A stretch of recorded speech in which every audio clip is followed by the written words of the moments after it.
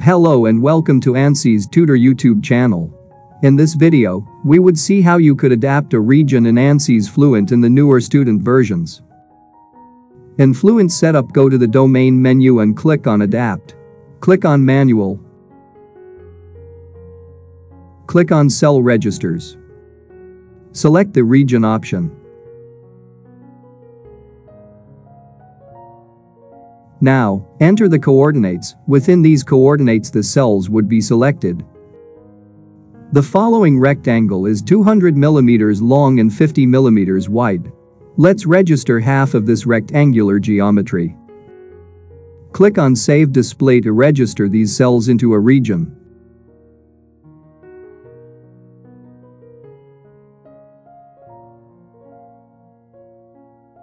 These cells are registered in the name region 0. Let's patch another region within this rectangle. Name it as region 1 and put the coordinates.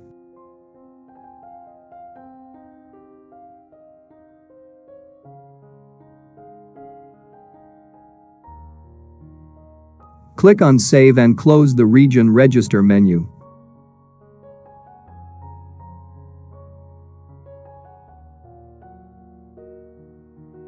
You can remove or manage any of the created regions. For this, go to Cell Register and select Manage. You can see all the regions created over here.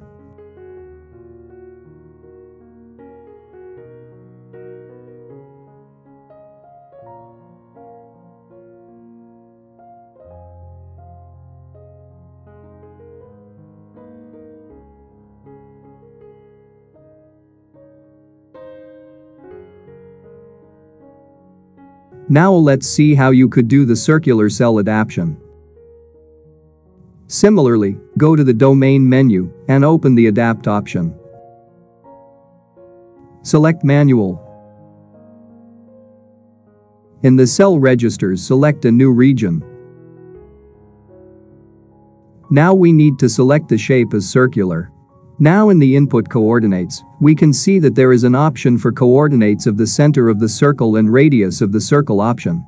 Put the center location and the radius up to which you want the cells to be registered.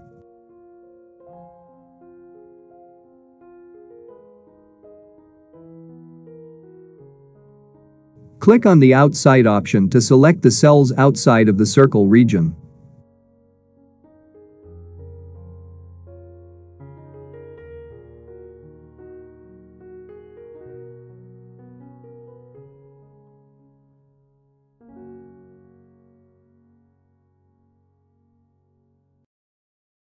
These regions are used to patch a material or any boundary conditions to a region in Fluent Solver setup.